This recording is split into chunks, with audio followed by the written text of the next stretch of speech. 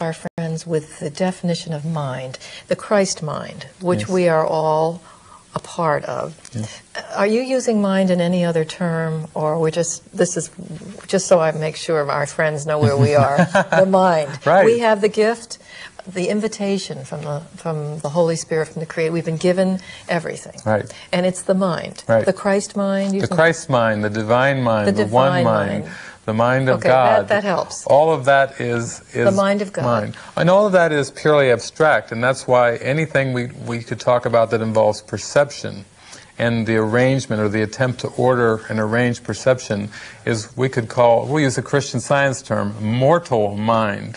Mortal. This has the sound to it, you know. Yeah. And the teaching is that the mind of God and the mind of Christ are real, and mind cannot create beyond itself. Mm-hmm. So this whole idea of manifesting a world, the Christ mind coming into the world and so forth, that's all erroneous. Yeah. That's where all the one error comes in. Yeah. So the ego is just fear.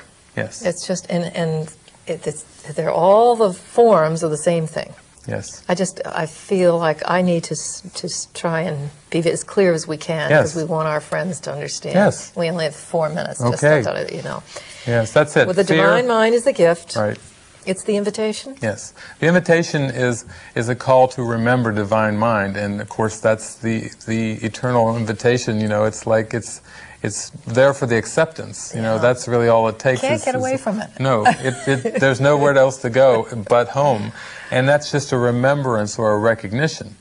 So we could say fear or ego is just the belief that divine mind can come into matter, into time-space. At all. Right. Yeah.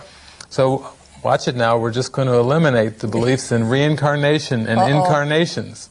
You know, when you talk about incarnation, you know, the idea that spirit comes into matter. Oh, yeah, and goes out and comes back. Or around and around and around. That involves taking spirit and bringing it into something that's time, space-bound, that's finite. Yeah. And the soul or the spirit is infinite. Yeah. And so how in the world could the soul come into matter?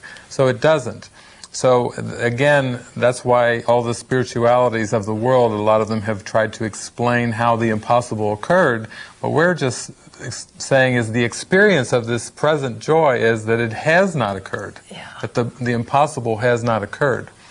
And that's where the peace and the ease and the gentleness of Jesus, the gentleness of the Holy Spirit are very apparent. What does Mary Baker Eddy say? That something about there's no spirit in matter? Is that how she says? There's no mind in matter. No mind. There's no life, truth, substance, or intelligence in matter. No intelligence in matter.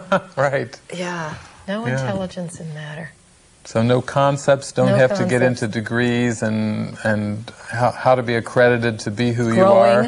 Or growing, right. There's no... I'm better now. I'm closer to God now. Right, closer. I overcame another fear thought, so I'm a little closer. Right. And there it is, you know, because if you're closer, but... We're eliminating various fields of thought here. Yes, well, by the time we conclude this interview, we should have eliminated the world, you know, which is lesson 132, there is no world. That's a good exclamation lesson. Point. There is no world. Yes, right. And this is not kind of a denial way. This is the joyful way of letting the world dissolve into the nothingness that it is. As we dissolve into the Christ mind. Yes.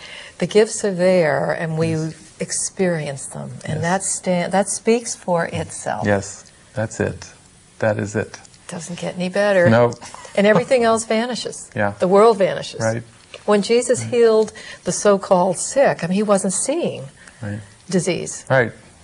But didn't see it. Right. Not only didn't he see the disease, he didn't see separate persons, places, and things. I mean, the Christ mind is just everything, and it just doesn't look on error. Yeah. And so it takes it away from this idea of you know, trying to bring about a healing, or heaven on earth is a sneaky idea, or the stuff from the Bible, be in the world but not of it.